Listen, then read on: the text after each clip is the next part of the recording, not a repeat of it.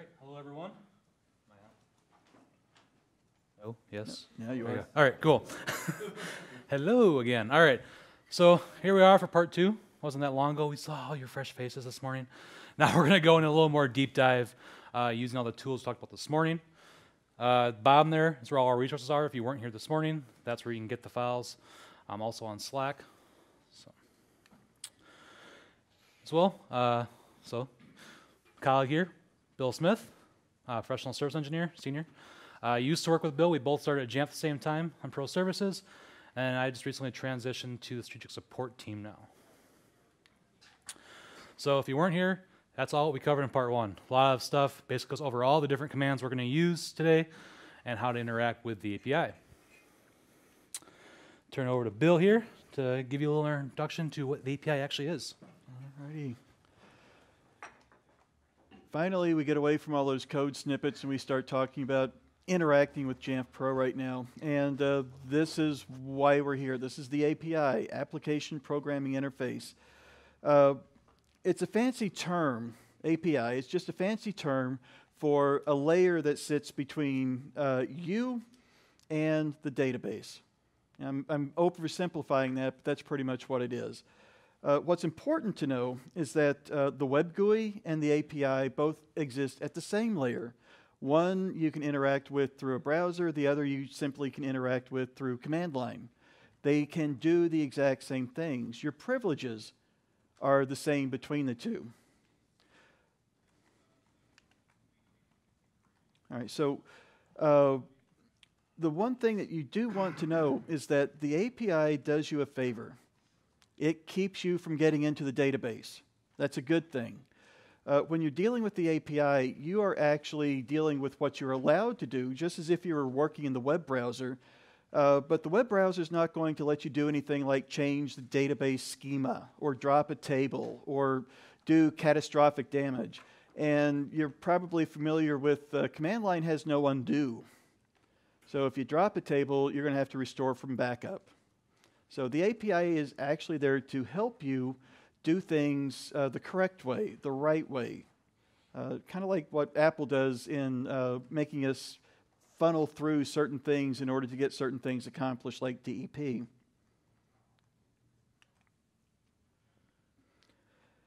Now, let's see here.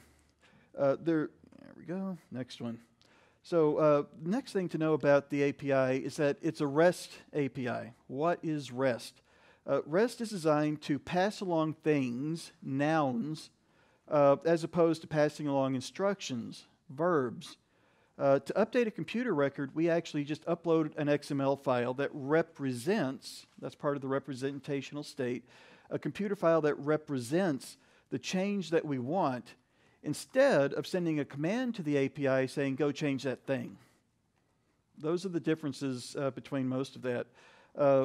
The XML that you see on the left, that represents a user. This user is Martin Moose. The XML that you see on the right represents the change that we want to make. You'll notice it's just a little subset of stuff. Now, we want to change the real name of the user from Martin Moose to Marty Moose, for example. The user's short name is Moose. That's going to be our key. That's how we identify this is what we want to change. We're going to key off of M Moose. And then this is what we actually want to change. We want to move that Marty over into Martin. And that's how REST works. We're just replacing a piece of information. We let the API talk to the database and handle the change.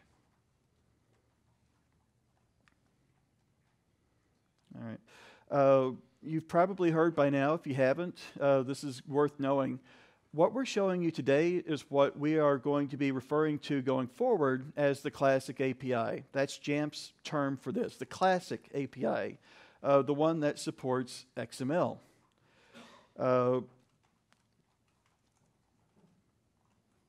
The other API, which you may have heard about, used to be called the Universal API. Universal is going to also be renamed, rebranded, that's all it is just a change in name, to just Jamf Pro API. So I would say anytime forward when you're having conversations, you're discussing with somebody, try to say I am referring to Classic API or Jamf Pro API, and hopefully people will understand the difference of what you're talking about here. So one thing to know about the Universal API, the Jamf Pro API, it's a work in progress today.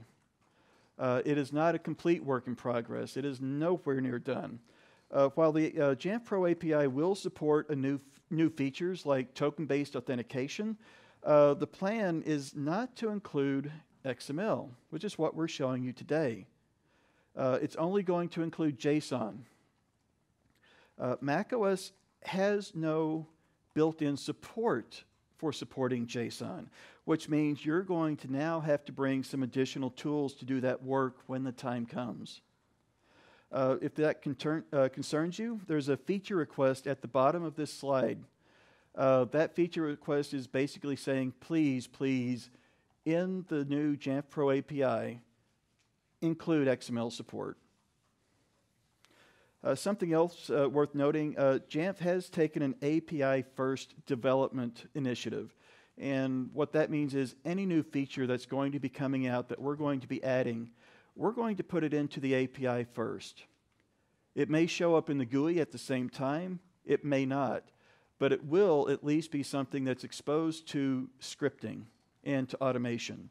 API first, followed by GUI. More than likely they'll be kind of side by side as they get released. Practically everything that you can do in the GUI, you should be able to do in the API or pretty close. All right. Let's talk about the documentation. Most of the information about the structure of the API is already on your Jamf Pro server. To access the API, you'll just simply open up a web browser. At the end of your Jamf Pro URL, you'll just add /API to the end of the URL. But this is not documentation in terms of how do you write a script or what REST is or anything like that. You need to bring that knowledge with you. That's why you're here today. This is documentation that is a reference. Think of it like a man page in Terminal. The man page tells you the commands you can do. It doesn't tell you how you can use them. One of the things to know about anything with the API is it does honor permissions, the same permissions that you would have to log into your Jamf Pro server, the exact same permissions. So if you have full administrator access and you use your credentials, your API can do everything that you can do. And those permissions, does anybody remember the term CRUD from any of their trainings? Create, read, update, delete. And that's exactly what the API can do. The names are different, but it's still all CRUD. Create, read, update, delete. All right. And then finally, if you need more information about this, we do have developer documentation on our website. You can just go out to developer.jamf.com/documentation. So there's a couple of things that I want to show you, especially when it comes to Safari here. First of all, let's copy our URL. I've got Safari open, but I want to open up Firefox. Oops.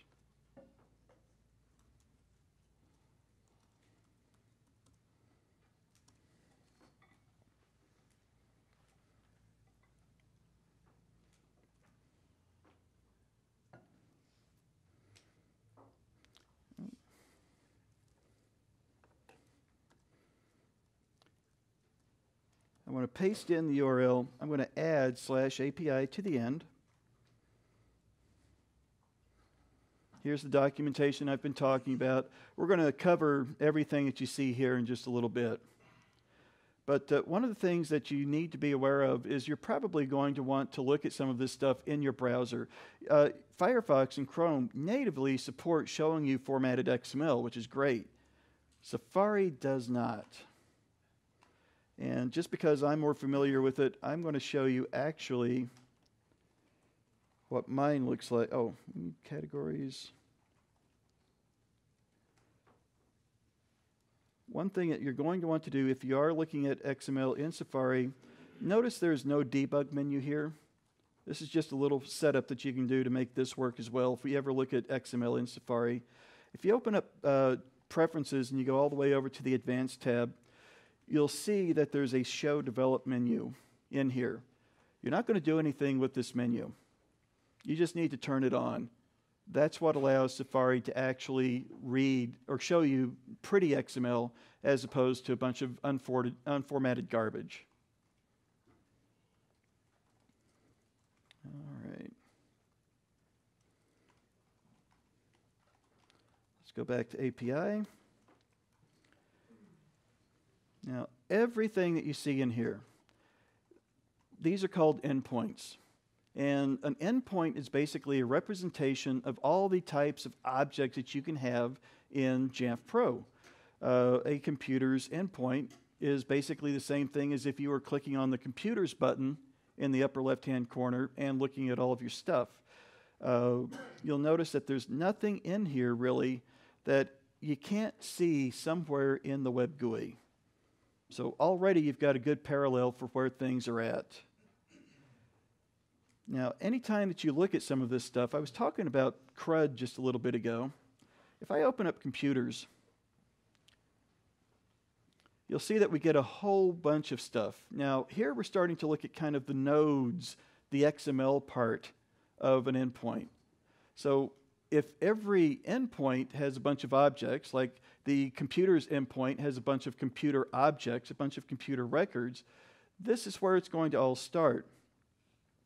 When I mentioned CRUD a while ago, CRUD is create. That would actually be the same thing here as post.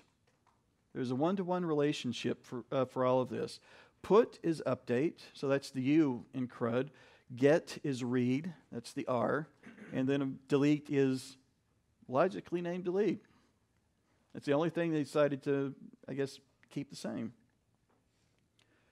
Now, let's actually kind of look through some of this stuff. Let's go categories.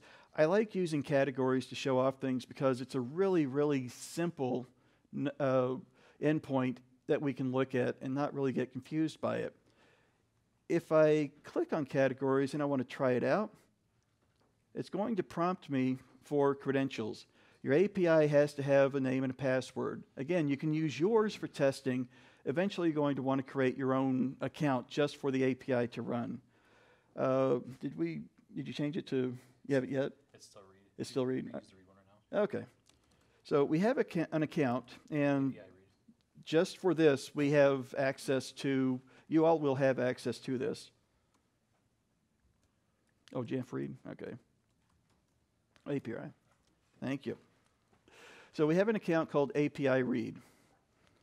And that password, and this is something you can all use, but please don't use it until we actually say you can.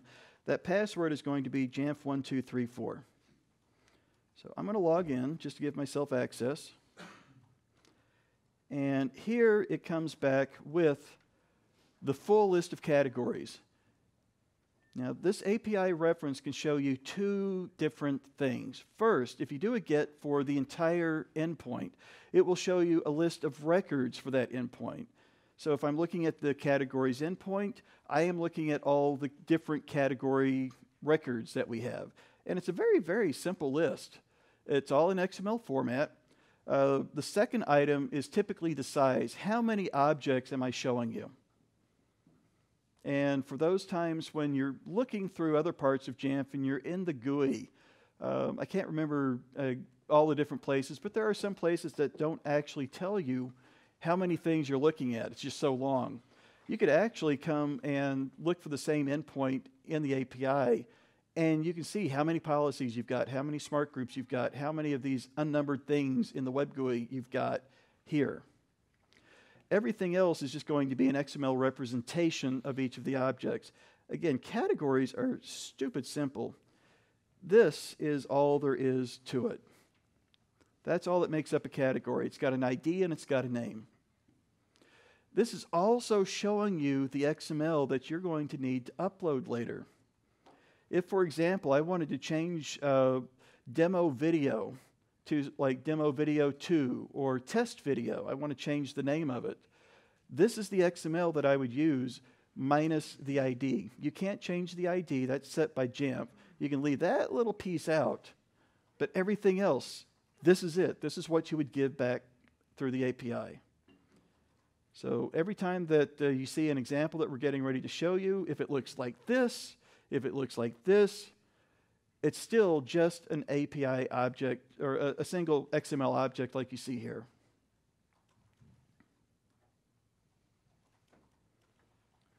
Okay.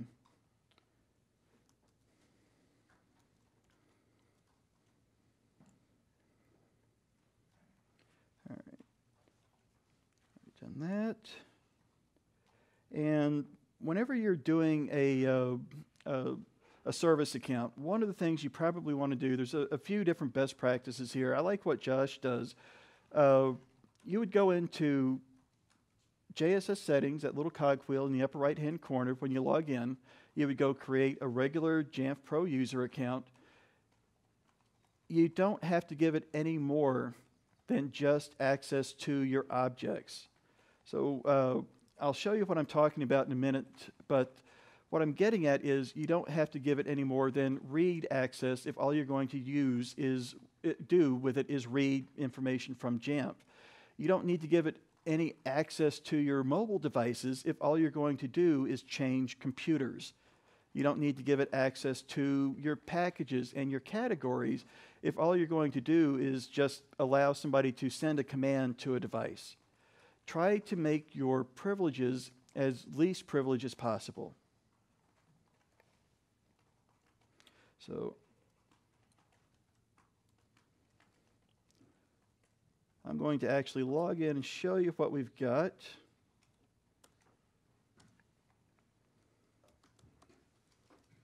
I'm using the same API read account that I just used to log in to the API. So API-read Jamf1234. If you'd like to follow along, you're more than welcome.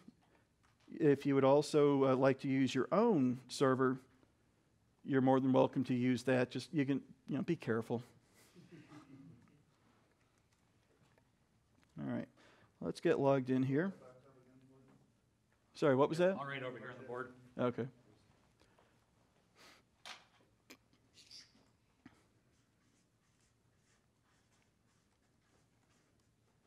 All right. You'll notice because we're using a read account, Josh also has this kind of locked down. But if I go into Jamf Pro user accounts and groups, I have my API read account, same username that you're used to. There's nothing different about this.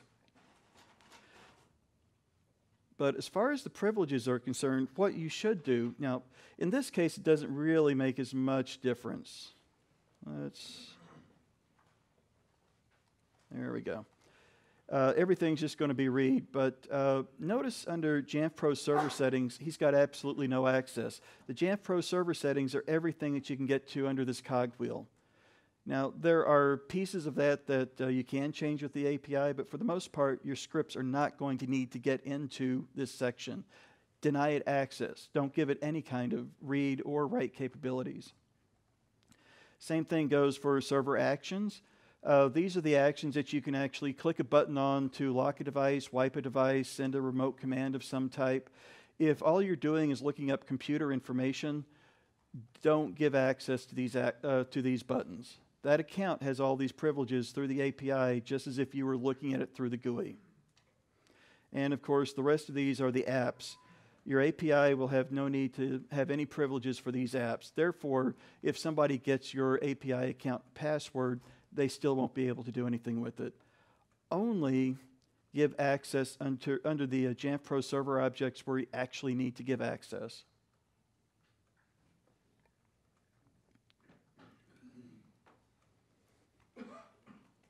All right, a few more command line tools for you. Curl. This is where the magic happens. This is where the rubber hits the road. How many cliches can I say about this? Curl is what makes you do stuff with the API through the command line. It's the command that will either send data to the server or it will receive data down from the server. In its most basic form, curl reads the content of the page that you pointed to. So that could be an index.html page, something like that, or it can be an XML file. Doesn't really matter. Curl can typically download it and display it for you. So what I want to do here, just to kind of give you an example, let's open up a new tab here. And this is the example that I actually have on the slides. api.twitter.com /help/configuration, which, if I spell it correctly, .xml. There should be an XML file there, if I've typed everything correctly. Oh, I hate that. There we go. And there is. Basically, it's an XML file that says, go to this other place. This is deprecated. And to kind of show you what I was getting back earlier, I said, we're in Safari. We can read this. We can make it pretty. If I did not enable that debug menu, and then I reran that again, it comes back like that. So if you're ever going to be experimenting in Safari, go enable that debug menu so you can get pretty XML. Again, Safari or Chrome and Firefox support displaying this natively. Now, let's take that URL. I'm going to copy it. Let's go into Code Runner. I've got my URL. I want to add curl to the beginning of it. Again, I should be putting the full path to curl. It's USR bin. But I will forget, so please forgive me. But that right there should give me just about everything. Let's see what happens if I run it. Oh, I left something out here.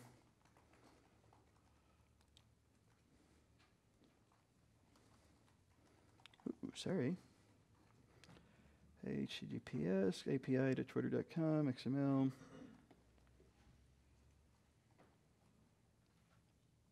So it doesn't like showing that here. Let me take that over to terminal.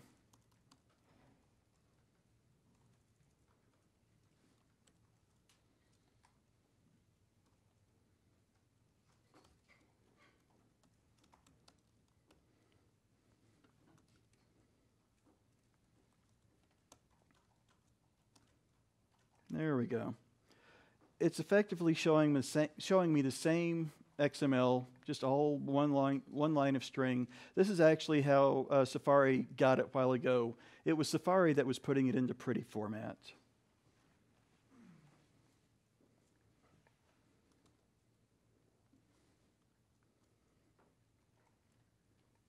Okay. So there will be times, you might remember when I had to actually put in my name and password. You're going to have to supply your name and password of your API account to curl whenever you try to read the API. And that's where this comes in. We're going to add a --user option to it. So it's just curl --user, or if you want to use the abbreviated, it's just -u. And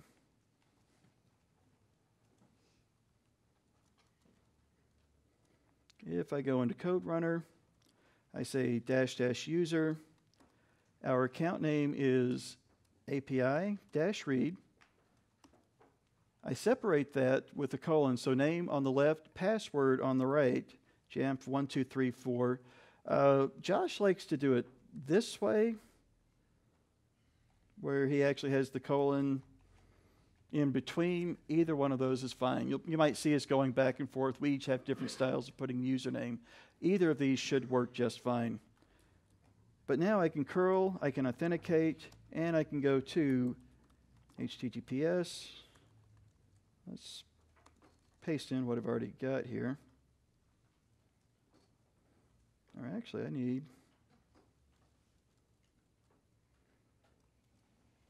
this URL. And in this case, I want to get that categories. Oh, thank you. There is one more thing here that I should show you before I keep going.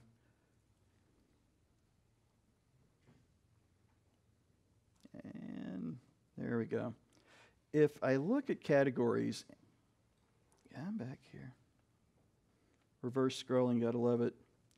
If I try it out, it returns the XML. It gives me the XML that I need probably to use in the future. It's also showing me this right here, the JSS resource. This is the path that I would actually use in a browser. So for example, if I copy this, I open up a new tab and I paste. Now I'm going to get rid of that API, so I'm keeping just the 8443. Then, if I copy JSS categories, and I just come back and I paste it at the end. This is the REST API at work. Let me blow it up where you can see what I've done here. Okay. And if I just hit return, it returns the XML. Same thing as if you were looking in the resource documentation. So it's all driven by URL. The same thing happens also whenever I'm doing the curl. I have to have JSS resource, not plural, singular. I always type plural, and I misspell it.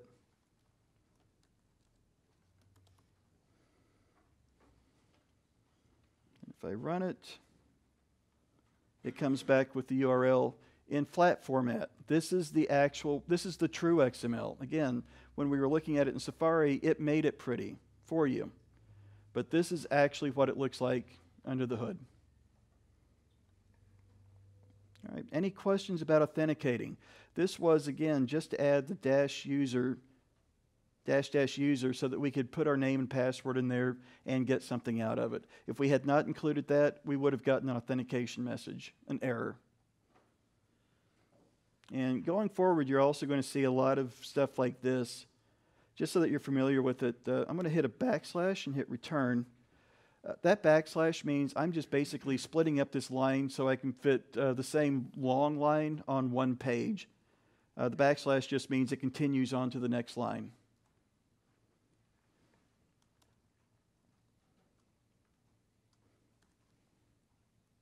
All right.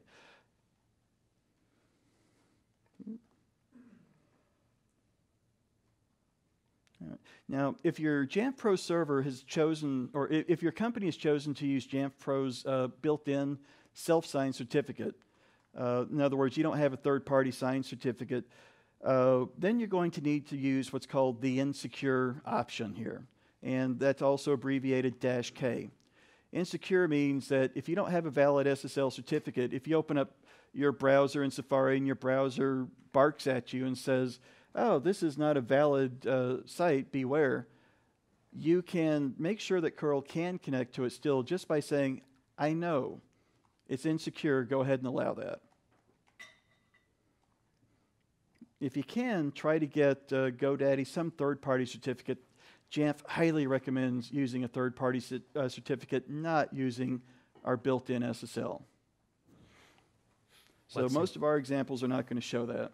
Let's Encrypt is free. So, works just fine with Jamf Pro. Absolutely. All right, so now let's talk about headers. We're adding a few things to the curl command. This is this is the most complex tool you're going to be using out of all of this stuff. There are two headers that we have. This is a little bit of additional information that we would send off to Jamf Pro, to the API, along with our XML that we're going to be uploading. The first one that we're going to be talking about is the accept header. The accept header is pretty much saying, hey API, when I ask you for some information, this is what I will accept. And in this case right here, let's see if I can use your...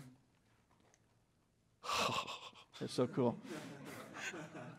In the case right here, I'm saying I will only accept text XML.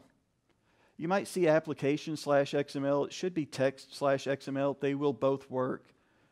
If you decided that you wanted to instead get JSON, like you're getting ready to practice, you do actually have to say application/JSON. Text/JSON does not work. But for the most part, XML is text, so use text.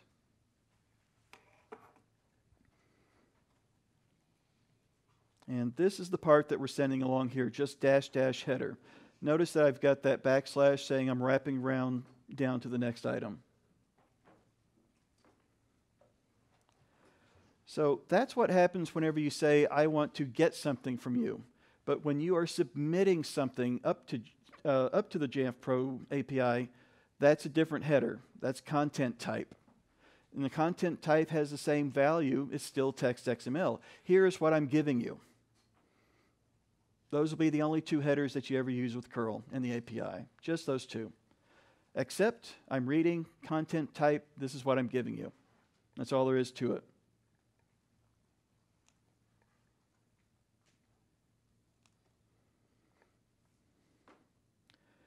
And then there's a few more things here. We have to kind of all talk about them at the same time because we can't use them individually from each other. There's another option here that's called request. This is, again, the same thing as if you were doing CRUD. You're going to be doing put, post, delete, get. And what I'm going to do now is just kind of show you an idea here. In your resources folder, there is an item called create category sh. Let's open that up. This is everything you need to do to make a new category. Notice it's I've got this wrapping, I've got the backslashes at the end, so technically this is just one long line. I'm just doing it here to make it readable. I am passing along my username and password. I am passing along the header that says I'm getting ready to upload this content type, which is just XML. I'm doing a post, which means create. Now, if I were to do a put, which means update, I would actually have to say I'm updating something, which I'm not doing. So that could error out. I have to say post, create. And then finally, this is the data. I haven't talked about -- data, but this is it. This is the XML that I'm getting ready to upload. Remember, in the API resource documentation I just showed you for categories, it was just a little snippet of stuff. Here's the name, here's the ID. This is a category, that's it. I'm leaving out the ID part. All I have to do is submit the XML that says this is a category, here's its name, and right smack dab in the middle, here's its value. And let's just see what happens. I'm going to change this slightly. Older operating systems. Right is open? I believe so. Okay. Oh, yeah. Yes, right is. All right. Another reason I like BBEdit, just like Code Runner, I could take this and I can run it from inside the tool. I don't have to go save it. I don't have to go open up terminal, drag the file in. I can just run it right here. Oh boy, this is why we do demos live, folks. And it just submitted that. It just put it up there. You'll notice that it brings back an ID of 11, so that's the new category that it just created. Let's go see if we can see it.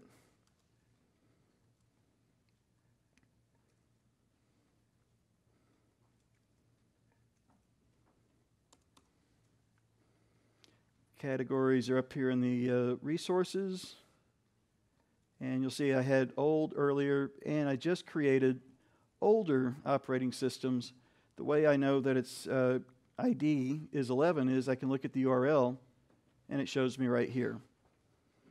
So it's that fast. It's stupid fast to do anything with the API. All right. At this point, I give it back to Josh. Thank you, Bill.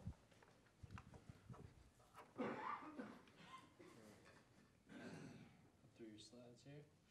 All right. So now we're going to start building out our script. So as we talked earlier, come on. Yeah. Okay. Come on. Say something. Hello. Yep. Okay. So we talked about earlier variables. So now we're going to start taking a lot of these, the usernames, the passwords, the URLs, putting those into variables just to make it easier as we go. So we're going to start out, we're going to create a script. We're going to kind of use these over and over again here. So first thing we're going to do is we're going to copy these 3 variables here over into Code Runner in this case.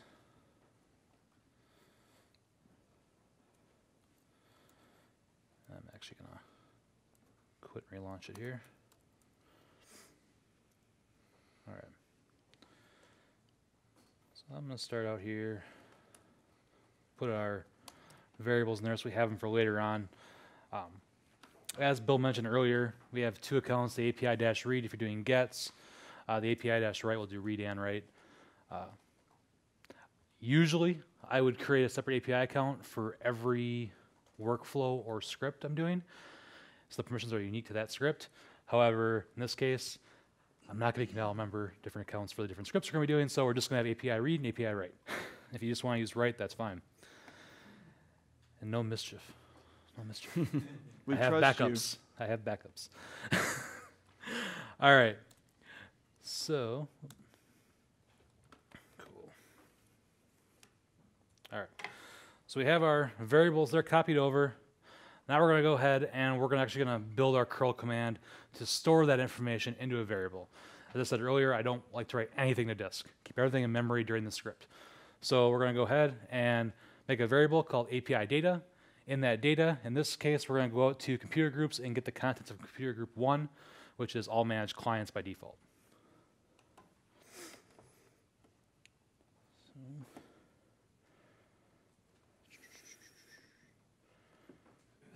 Find our slide around here. There we go. All right. Actually, okay. All right. So I'm going to start out. I'm just going to do the curl request separately, just so we can see it. And then I'll put it into an API or a variable. So curl to right.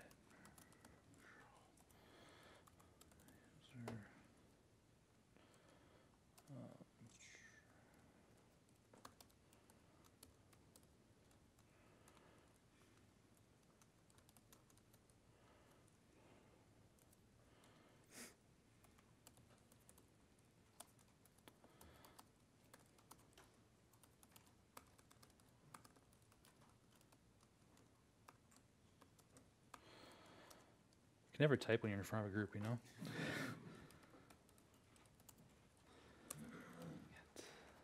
Now in this case, technically I don't have to write get, it's implied, but my best practice, I do that usually. Plus it's easier to change them later on.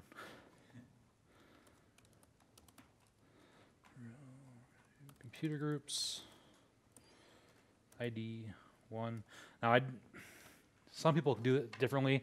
I choose to put the JSS resource in the actual Jamf URL, just so it's less to type in the curl command. You could put that down there and just have the URL in there. On ones I make for customers, I usually embed it in the curl command and do the opposite. But all right, so we have our curl command here. Go ahead and run it. We get a list of all the computers in that group along with criteria and everything else. So let's kind of put that into a variable here. Like this, API data. So that's all. We're just going to wrap it up into a variable, run it again. We don't actually see any output, which is fine. Now if I want to, I can go ahead and echo out API data, run it again, and there it all is. Now it's not really pleasant to read that, so let's clean it up a little bit. I'm going to pipe it over to XML-lint, format it. Now, in this case, earlier we were using XML-lint against files, so it was just XML-lint -- format and the file name. This time, since we're actually piping information into it, we have to include a dash at the end here. Do that. Now it's pretty. So you can see all our stuff there. Unfortunately, I just want computers, and at the very top here, we have our name, our ID, our site it's part of, criteria, all the stuff I really don't care about in this case. I just want to see the computers that are there. So we'll break it down a little bit more. And we'll use XPath in this case. And we'll go to computers, computer group, underscore computer group, and computers. And now I have just a list of the computers without the actual criteria at the top. It's just computers. And I can do the opposite as well if I wanted to just see criteria.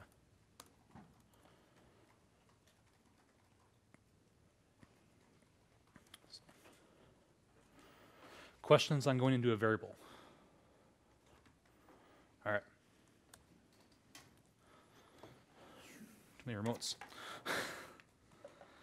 All right. So now the fun part, arrays. This is where the fun is. So whenever we're doing things with the API, usually I want to pull some information down, then I want to put something back up there. I want to change something.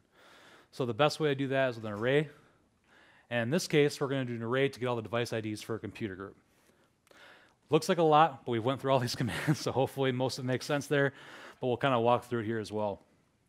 So first off the bat, just our headers here. So we have our username, password, our header, because we're doing accept, we're just getting information, our get, and our endpoint. So we're going to computers group ID 1, so manage clients again. Our XPath command there is just doing what we just did. I just want to see a subset of the computers that are in that smart group. We don't want to see the criteria. In this case, here's where you want to format it so we can actually use grep and awk to actually get the information, because again, grep and awk go line by line. So we're going to format it, we're going to grep it to look for the IDs, find all the lines that have just the IDs, and then we're going to awk it and just get the information in between the IDs. All right. And we'll build this out step by step so you can see how that all works. All right.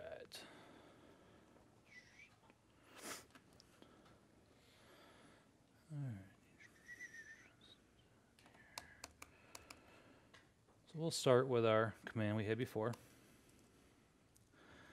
This time we're going to go to IU group 3. What do we have here? This is my computer group called delete me. So a few computers in there for deletion. But we want to narrow that down, so we'll go ahead and do XPath on this. Computer group computers. Okay. So we're getting closer. Now we have just the computer release subset. Let's pretty that up.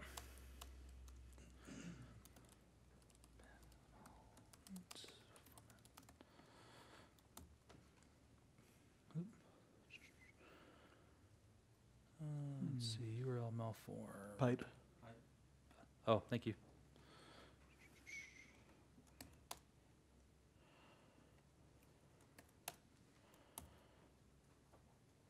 All right, and we'll back up here then. Okay, so we have that. Pipe. Paste. There we go. So now it's formatted. We can actually manipulate it now. So I'll pipe it over to awk next. And let's see, user bin awk. We're going to get just the ID numbers out of here.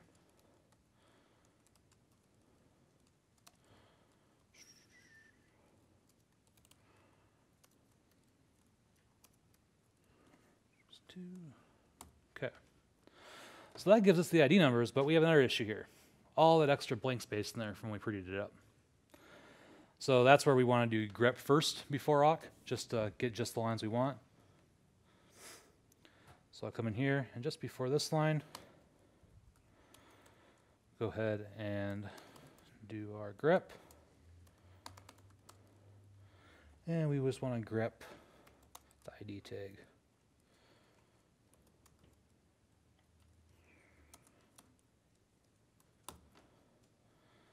Now we have just our 3 computers there in the delete me smart or static group. So from there, now that we know the command works, we can put it into an array. So much like a variable, I'm going to call this device IDs. And usually a variable would be like this. So now it's in a variable, but that doesn't work for me. I want to loop through it. The only difference in the array is we really just add another set of parentheses around it. Now it's an array. Simple as that. Now the benefit that gets me, you don't get any output there, but when I go ahead and actually echo out that array,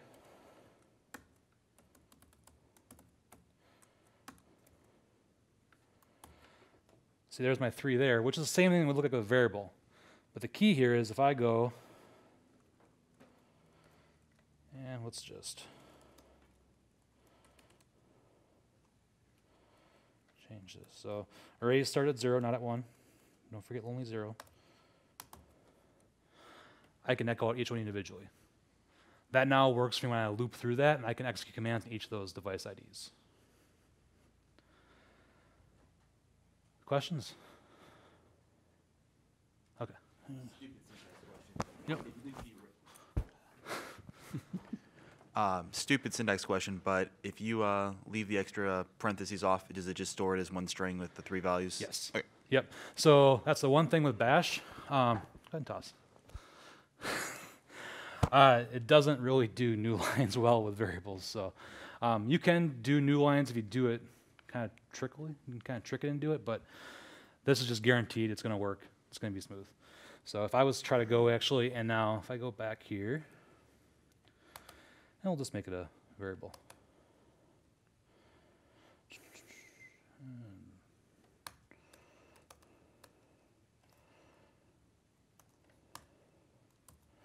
It's just one line. I have no way of breaking that up. Even though it was a different line in the actual XML that I was parsing, it doesn't really store that. So, yep. All right.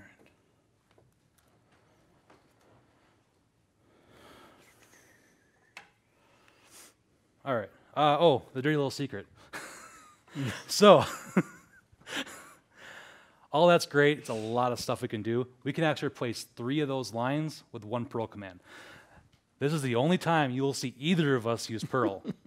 Perl is dead. Don't use it. No. No, people do some amazing things with Perl. We just don't program Perl. But you can replace 3 lines with this one line here, the bottom.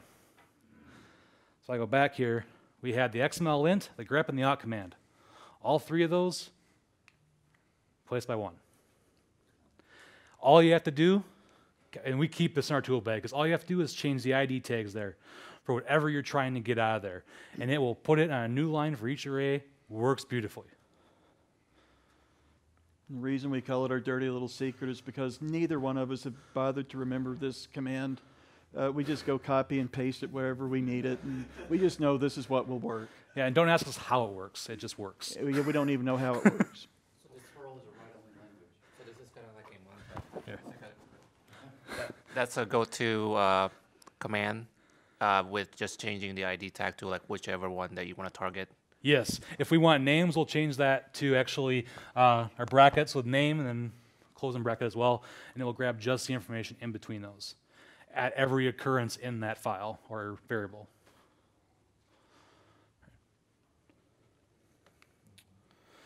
All right, so now that we have our array, we can actually loop through it and do something with it. So in this case, I'm going to delete those 3 computers. So please don't beat me to it. You kind of messed the demo up. All right. So, yeah. Okay. Go ahead and open up code. Oh, exit out. All right. So we have our code runner here. We have our array up here. We'll make that an array again, actually, since it's a variable. All right. Now below it here, I'm going to go ahead and make our loop. So we're going to do a for loop.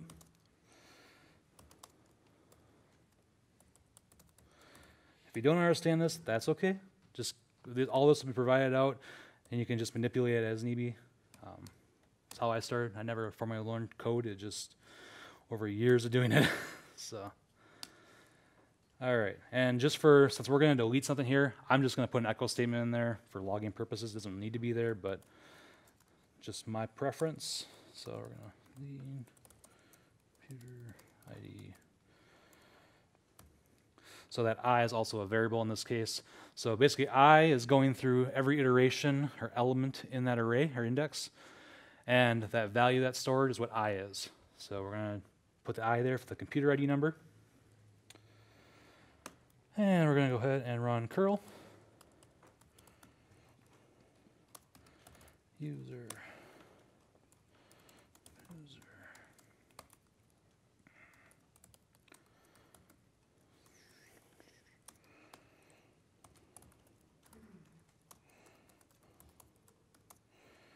And here's where I messed up my notes. So by default, I wanted to write accept. Because we're actually doing an action, it should actually be content type.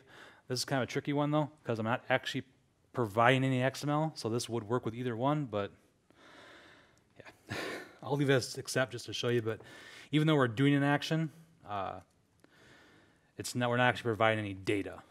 That data variable is kind of our trigger for using the content type. We're going to delete, and we'll specify our Jamf URL, computers, ID, and then we're going to specify the $I there for whatever the ID number is of that computer. And then we'll close out our loop here. All right, so there's our loop. It's going to go through and delete those computers, 53, 82, 95. Let's pull those up here. So we got delete me.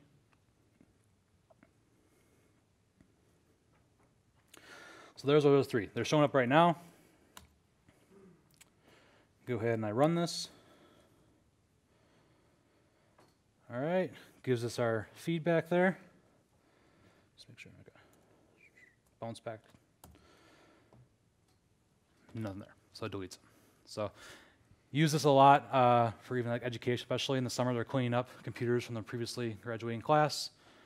If you have a CSV or a smart group form, it takes a lot of work out of than just going through and delete them all. So,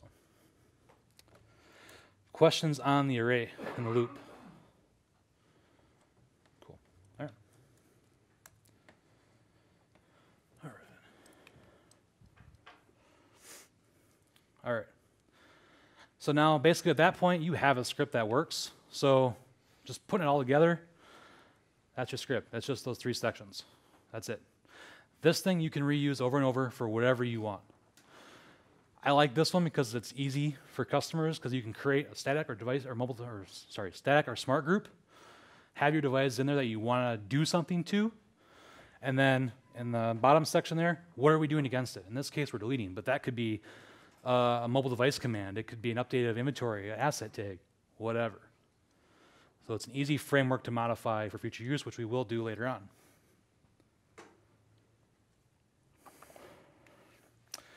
Actually, we'll do it right now. All right, we're going to repurpose that code. I was thinking Bill had a spot first, but nope. All right, so we're going to go ahead and repurpose that code now. So we have our same variables as before. We're going to add a few more. In this case, we are going to do mobile device command. Big one in what we're going to build here in the summer is EDU especially. If you have a one-to-one program, students don't always like to return their devices at the end of the year. You have to put them in lost mode. That's kind of a pain to go one by one and do lost mode, right?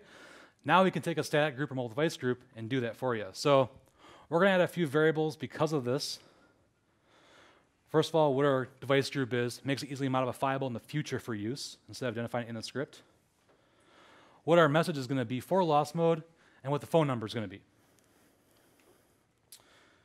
All right. And all right, so we got our device IDs here. This is what we had before. We're going to do a few little changes. So the first thing we're going to do, swap that out with the actual endpoints we're going to hit and where the elements are in the XML. And we'll go ahead and update our device ID quick. A little array here. I'm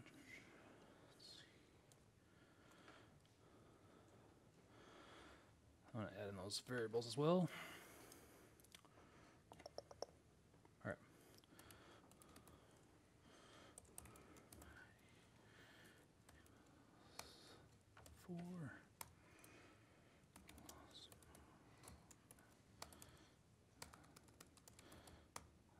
just cannot type. All right.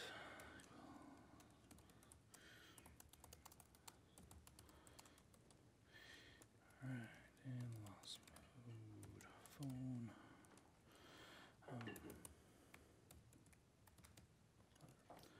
All right, and we'll go ahead and update our actual endpoints here. So instead of computer groups, we're going to go to mobile device groups.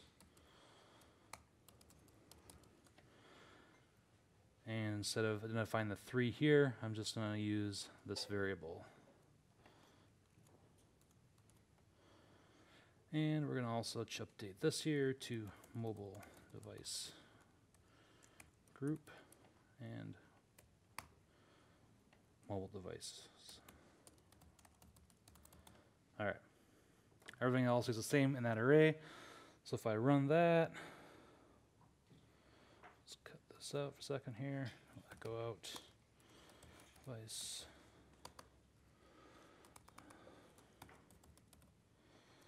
Sure, now it wants to autocomplete. All right. To run that, we got 2 devices in there we're going to do our loss mode against. All right. Back to our deck here. Yep, did that. All right. So now this one, the last one, delete, we didn't actually include any kind of XML data because we're just deleting. There's an endpoint for that. It makes it really simple and clean. This one, we have to provide that XML data. So in this case, we have that payload already kind of defined here. Again, usually this would be in a flat format, but for simplicity of reading, we're just going to keep it pretty. But this is the basic setup for it. So you have your mobile device command is your initial tags. Under general here, we have what our command is. In this case, enable loss mode. Specify our loss mode message, phone number. Then underneath the mobile device tags, we're going to specify which devices. Now in this case, just the way I have the script set up for easily repurposing it, it is going to do a new curl command for every one of these. I could also use that curl, I guess that loop to add in multiple devices to the same payload. If I had a lot, I would. For 2, I'm not going to worry about it. But if I had multiple devices, I would do that. And let's just copy that over quick.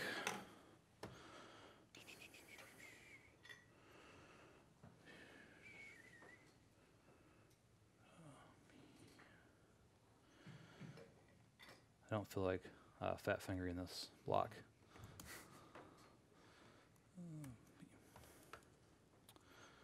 All right. I'm just going to I'm going to put that there for right now. We're going to move that, but we're going to put it there for now. All right. Okay, so now we have to actually update our loop. So first thing I want to do, go update my notes. Maybe. All right. So we got the XML template we want to put in there. So we're going to move everything down a little bit. That's going to be where our XML template's going to live inside the loop. We're going to update our echo statement. We're not doing computers anymore. We're enabling loss mode. So we're going to send that command out. Update our curl statement as well. So here's where we're now using content type for our text XML because we're actually going to update or send a message. In this case, we're doing post, and then we're including our XML data there as a variable. Then we have our endpoint as well. So let's go ahead and do that.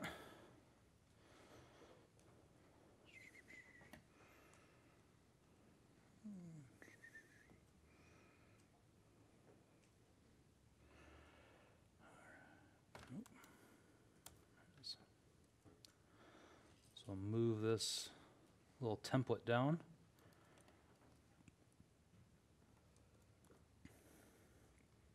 Go ahead and update our echo statement.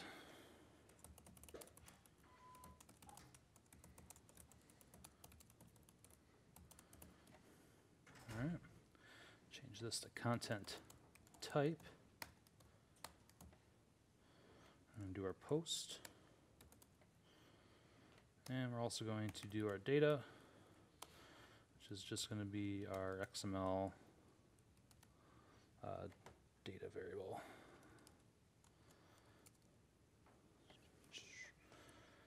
All right, and we'll update our endpoint we're going to hit. So we're going to hit mobile devices, mobile device commands this time.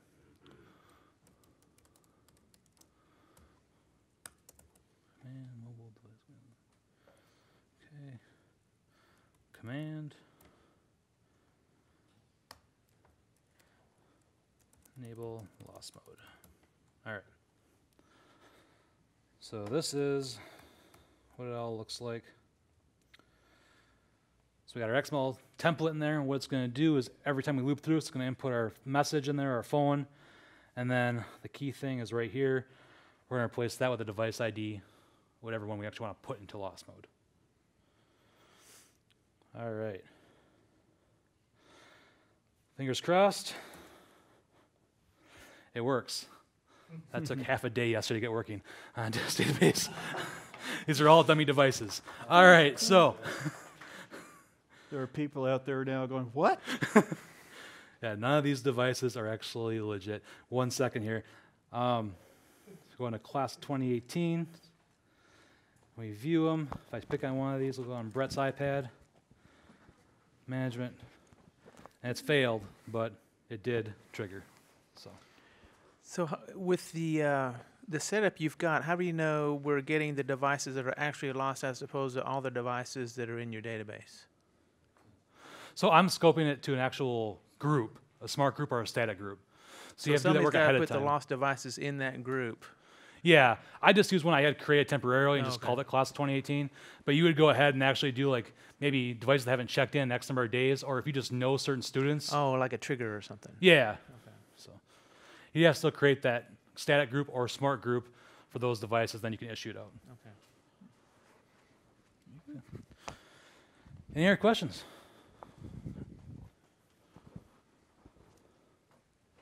I think that was already talked about a little bit, but can you reiterate the difference between post and put, or post and put? Post Is and that put. it? Yep. Post is create, and put is update. Yeah. So change, modify. Okay, so if you're creating and updating at the same time, do you? You can only send one of those commands at a time with the curl command. You can't say put and post. You or can't something say like that. create this category and then put this in it. That'd be two different commands. Two you have to different run. commands. Yep. Okay. Cool. All right. So that's one mobile device command we did. Computers. There really isn't that many. There's a few you can run. This is going to grow. Apple is moving more and more towards the MDM side of things and doing less with actual packages and P-lists. So expect this list to grow over the next few years especially. Now, on the other hand, iOS, there's a lot. iOS is MDM only. But all this stuff you can do via the API. So the ones with asterisks, that means usually in most cases they need to be supervised or potentially DP enrolled. So turn over to you, Bill. Oh boy.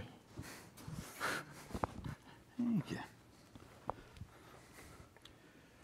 All right, so did you have a question? Oh, yeah. Brain is a little bit slow. You have this function where you have actions when you have an inventory runner in Jamf Pro. Say, these devices, I have an advanced inventory of that, and then there's this action button, and then I have this update. Right. Yep. More or less like, is this the GUI for something you're doing yourself in the background with an Exact same API? thing. Yep. Okay. Same process. It's the exact same thing. And again, anything you can do in the GUI or in the API, you should be able to do in the GUI. One is just a visual button. The other is just a command to do the exact same thing. All right. So I'm going to talk to you about advanced searches, and I've left this one purposely blank because I'm going to kind of walk through it in just a little bit. The API does have a limitation, though, in that it can only do two things. As far as giving you information, it can only return a list of items in an endpoint. So in other words, my endpoint is categories. It can only return a list of categories. or it can only change one thing at a time. Everything is a single curl command. If I want to change all of my categories to have API at the end of it, I have to run that number of curl commands for each category. The API cannot run a MySQL query such as find all computers without asset tags and give me the serial numbers. It can't do that. However, Jamf Pro can do that. That's what advanced computer searches and advanced mobile device searches are. And we can use the API to create those advanced searches. And then we can run them, and then we can return the results from them. This is one of the more complex tasks that you're ever going to do with the API. And because we're going to be running 3 different curl commands to make this one thing happen for us, to do all of that work. And we're going to take advantage of XMLint and awk to help us out to format our XML and filter our results. So, see how this goes. In Code Runner, I'm going to open up, it's in your resources, the Advanced Computer Search script. And it's several things in here. I'm just going to kind of walk through it just a little bit. So at the very top, we have our variables that say this is how I log in, this is where I'm going, this is my server. This next section right here, this is the XML that I need to upload to create the same thing as if I were going to go into advanced computer searches and create a search. In this case, the advanced computer search, the name is going to be mobile devices with no asset tags. That's what I'm looking for. Show me all devices without the asset tags. And I'm adding a variable to the end of it, which is the date. The reason I'm doing that is because when I upload this, I don't want it to conflict with something else that might already be there. And I'm also going to be deleting this too. I want to make sure that I'm not conflicting. So the date is probably the easiest way to make sure that there is no conflict with any other names of the searches. And if you were to actually look at this in a search, my fields that I would be adding would be asset tag, show me the asset tag, and then my asset tag and serial number. Those are the 2 things that I really want to get back. I've put this XML in a pretty format inside the script so I can read it. I could have just as easily left it flat, but this is so that I can edit this later on for something else. And actually, I don't need this command anymore. That's old. All right, so there's, again, 3 things that have to happen. I need to create this advanced computer search. So what I want to try to do here is, let's see if I can get this to work. I am just going to say, oh, wait, not that. Search ID, run search. Let's do it right here. I'm just going to stop it right there. I'm adding exit 0 in the middle of my script. Go down, do all this stuff, stop. That way I can keep the rest of my script. I can just test this little bit. And I think I've got everything right. Let's give it a shot and let's run it.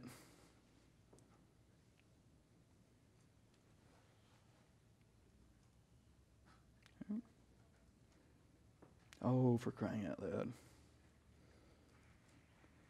Rubber chicken is failing me today. API right. You're not echoing anything. Oh, sorry? You're not echoing anything? I'm not. I'm not. Actually, you're right. Let's go see if anything happened in here. Nope, it didn't. I would have gotten some feedback back. That's why I noticed that it's not correct yet. You have to restart Code Runner again. You think so? Okay. Let's do that. Hey, it picks me right back up. I love it. See if I can get this to go again. Click run. It says it succeeded, but I don't trust that.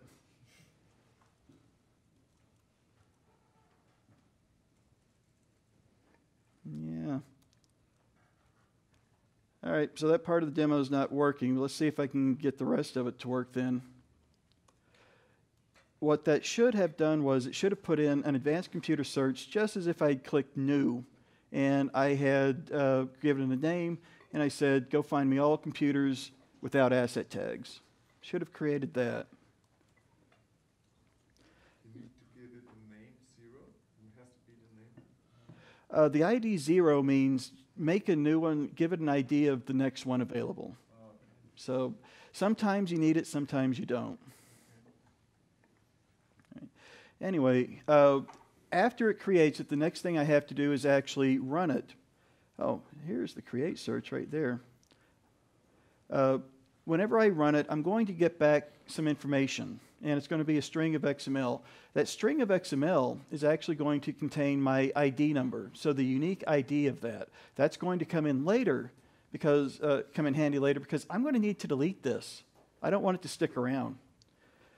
But in a little bit, I say right here, run the search, and then put it all back into this computers list. And then once it's in that computer list, I can do the very last thing, which is, all right, now that I've got my results, I want you to delete that temporary computer search. Let's see if the whole thing works here. Parse error, end of data in tag HTML line 1.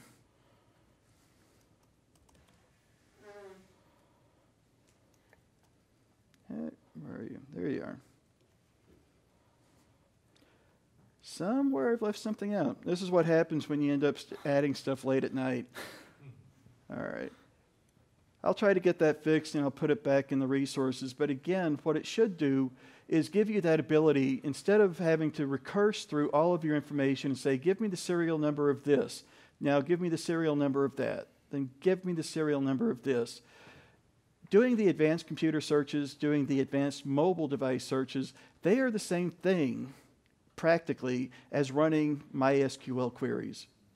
You get all that functionality of being able to glom things together and get a very complex search and return the results quickly.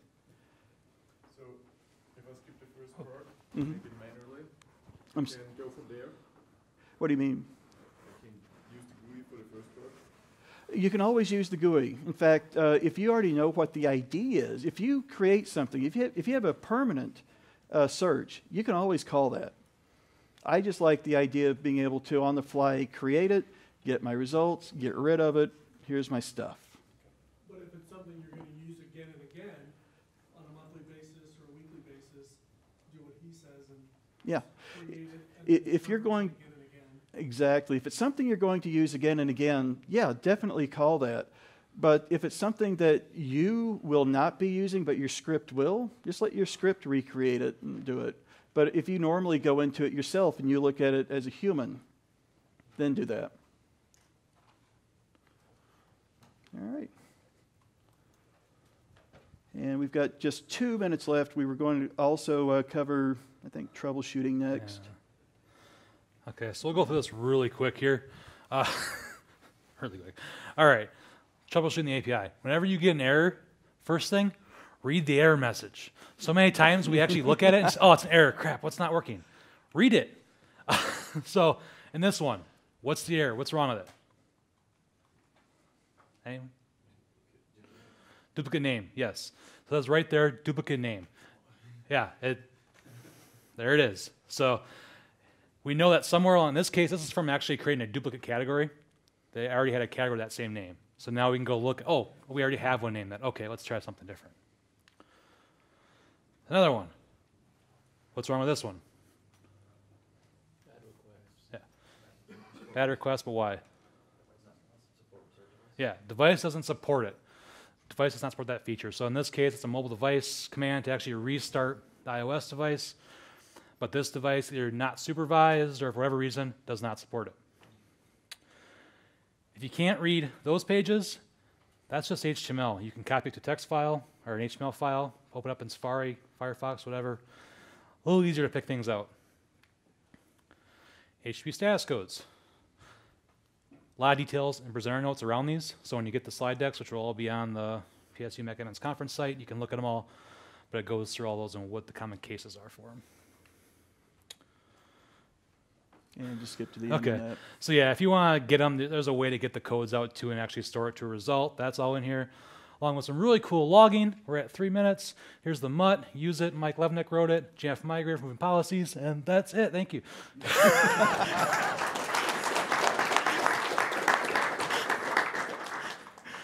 Actually, any other questions? Yeah, sure. We can. They'll let us go back. Yeah. This one? Yep. So yeah, this is if you want to migrate policies or objects between JSS environments, test and prod. This is a great way to do it via the API. You can pick what policies you want, even selectively individual ones or groups of them, and migrate them over.